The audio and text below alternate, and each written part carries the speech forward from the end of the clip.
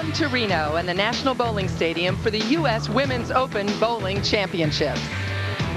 Hi, I'm Christine Brennan, and today we have the unique opportunity to see whether Kelly Kulick, the greatest women's bowler in the world, can qualify for the finals. Now, we've heard the last few years in golf about Michelle Wie and Annika Sorenstam playing against the men on the PGA Tour. They were invited to play against the men.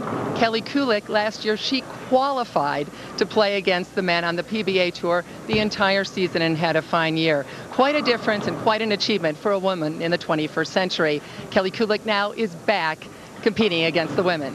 And now, let's meet the players.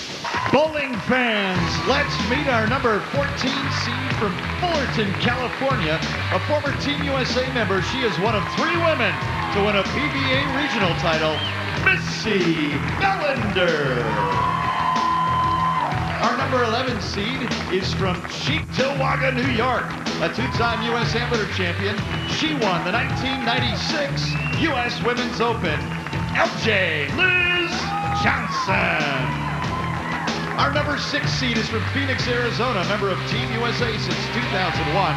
She won the 2006 USBC Queens, Shannon Pluhowsky.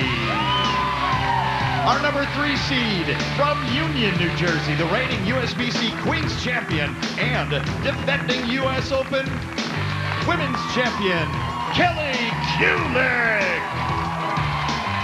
And now it is my pleasure to throw in the 2 gentlemen who have had a long association with bowling both on and off the lanes. PBA Hall of Famers, Bo Burton and Marshall Holman.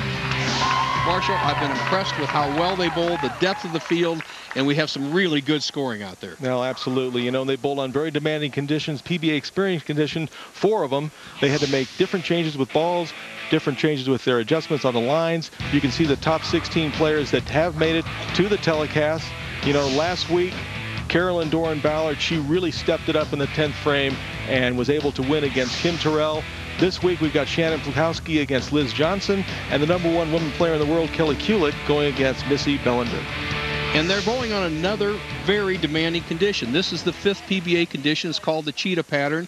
It's an outside shot. I think that the outside shot favors the player who can go down and in on the first couple boards. And if they get it going, Marshall, they can really shoot some big numbers. And we're going to find out who wins the 2nd week. All right. I'm glad I'm not bowling you on this condition because this was your butter. We have 2 matches going. Up first is a former U.S. Open champion, Liz Jonhnson, up on the left.